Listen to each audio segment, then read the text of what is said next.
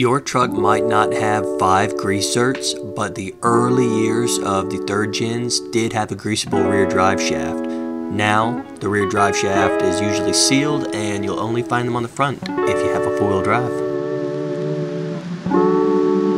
Equipment check. What's required? Still sharp. What's recommended?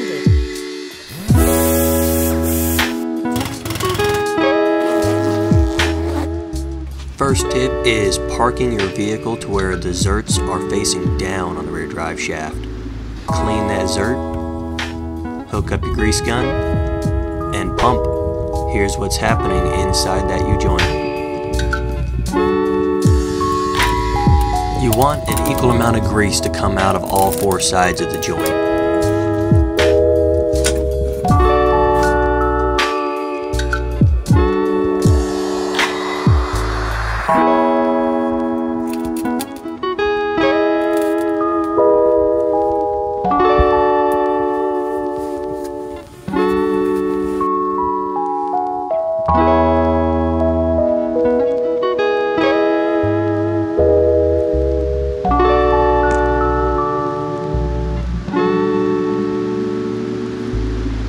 Hopefully your 4-wheel drive is disengaged and you can just free spin that front drive shaft to get it into position.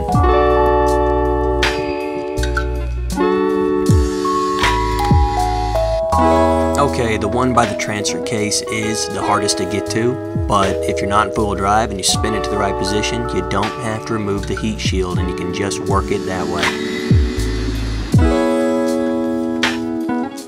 Thanks for hanging out with us. See you next time on Team Oil Drop.